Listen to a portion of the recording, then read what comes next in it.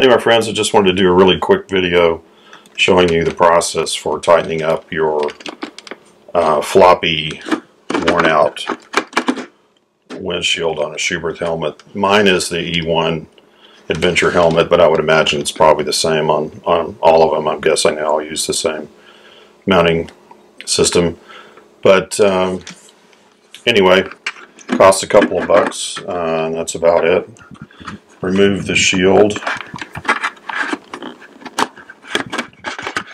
and head to your local hardware store to find an O-ring that will fit just snugly around this portion.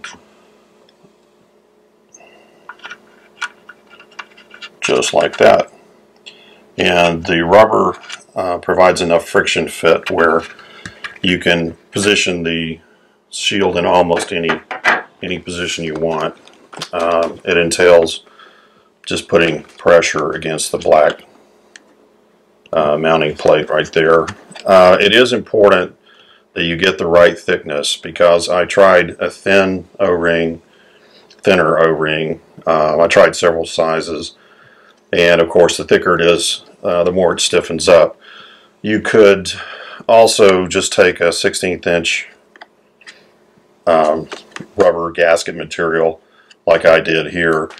The only thing about it was too wide and created a little too much friction.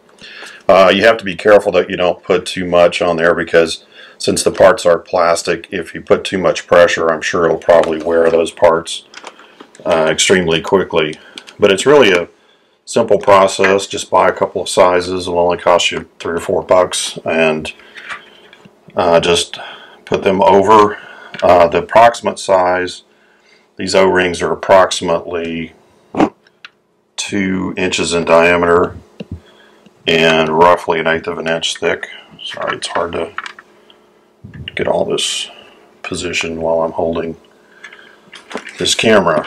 But then you just reinstall the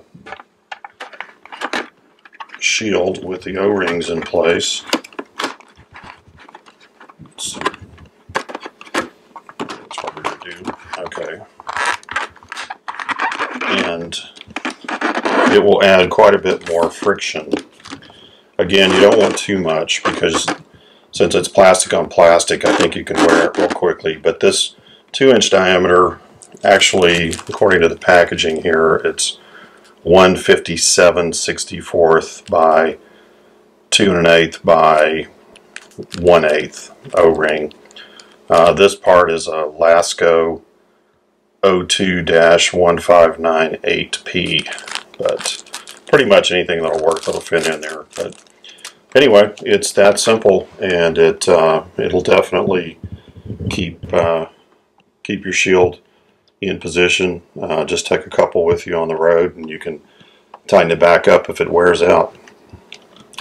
Thanks for watching.